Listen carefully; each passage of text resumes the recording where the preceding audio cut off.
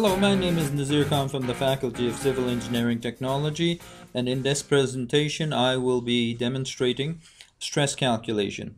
As we could see on the screen, find the stress at the mid-height of the steel block. The load P is evenly distributed over the cross-section of the block. The diameter of the holes are 50 millimeters. Let's go and bring in the diagram, and there it is. When we look at this, we could see that we have a steel block. It's in blue. It is on a solid surface, and we have a load of 100 kilonewton applied evenly across the top of the block. We have the dimension of the block as 500 by 200 by 100, and halfway up the height we have 3 holes. The center of the holes are right at the mid-height of the block. Okay, so we have a block, we have a loading system, and we want to find the stress right at the mid-height here, the cross-section of this. As we know, the formula, or we should know this anyhow, the formula for stress in MPa is equal to load over cross-sectional area. The load has to be in newtons, and the cross-sectional area has to be in millimeters square for you to have stress in MPa. This is an identity, okay? You cannot cross out the units and get MPa. You just have to know Newton divided by millimeter squared is MPa. Okay, let's go and look at we already know the load. It was given in the previous diagram. It is 100 kilonewtons. We need to calculate the area at the mid-height of the block. When we look at the cross-section of the block, the top view of the cross-section, say we cut it with a hacksaw right in the middle, this is what we would see. We'd see the outer edges of the block, and we would see the 3 holes.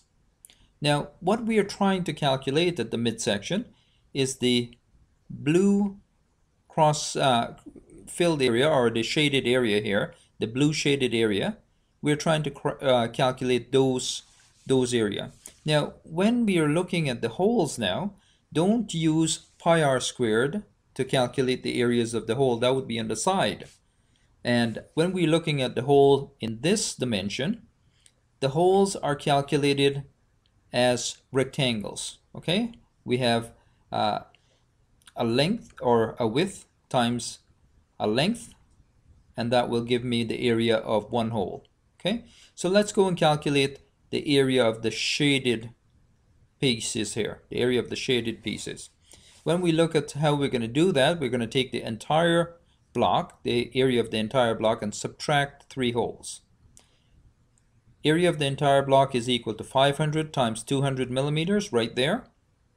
And then we are going to subtract the holes. The area of the hole as a rectangle is going to be 50, which is the diameter, times the height or the width of the holes, and that would be 200. 50 times 200, but we have 3 holes, so we have to multiply that by 3. When we're looking at this, the area of the entire block, we have 5 2s 10, and we have 5 0 100,000 right there, and we have the area of the one hole, which will be 5 times 2 is 10, with 4 0 10,000 right there, times 3 is 30,000. 30,000 from 100,000 gives you 70,000. 70,000 millimeter is the area of the shaded blue part of the block. Now let's go and place that in our formula as the area down here. We know that the load P has to be in newtons, so that's an easy calculation. You multiply by 1,000. And we will get 100,000 divided by 70,000. You could cross out the 4 zeros. You have 10 divided by 7, which is 1.43 MPa. Okay, so fairly easy calculation to do. The tricky part of this is that realizing that the holes at the halfway point are, the areas of the holes are really rectangles. And then you would do this calculator. Other than that, this is a fairly simple issue to deal with. You have to keep in mind your units. You have Newton millimeters, gives you MPa, and the stress at the mid-height will be 1.43 MPa. thank you. I hope that this presentation helps you.